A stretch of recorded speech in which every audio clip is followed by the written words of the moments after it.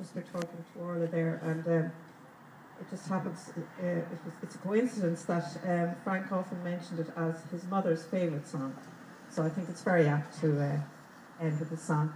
So I'm going to ask Mary Kenny to come up, and it would be lovely if you would all join, everybody join in the chorus, and then we'll head down to the Brazen Head.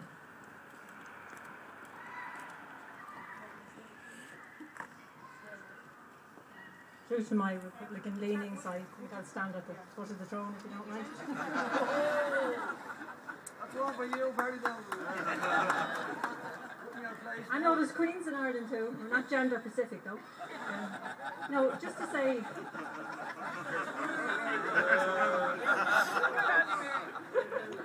When Roisin mentioned to me that this was Frank's mother's favourite song, by coincidence it was my mother's favourite song as well. And it wasn't one of those songs you ever consciously learned. You seem to imbibe it growing up. So here goes for sport. You probably forget to get the words after saying that, but anyway.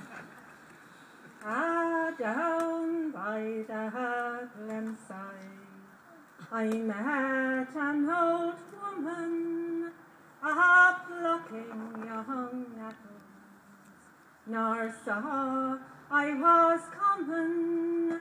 I listened a while to the song she was humming.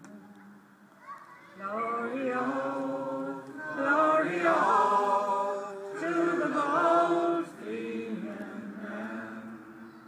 It's 60 long years since I saw the moonbeam on strong manly forms, on eyes with hope gleaming. I see the ham again, sure through all my daydreaming. Glory, oh, to the bold freeman.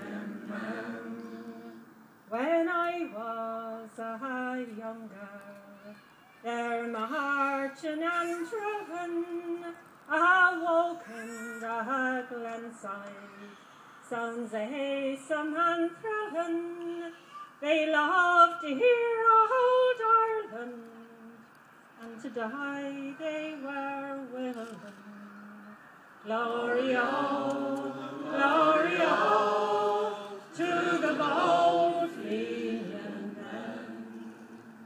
Some died by the wayside, and more died mid a stranger, and wise men they have told us that their cause was a failure, but they loved to hear old Ireland, and they never feared danger.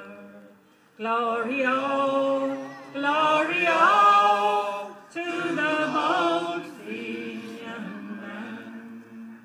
I passed on my way, God, be praised that I met her, be my lifelong or short, I will never forget her.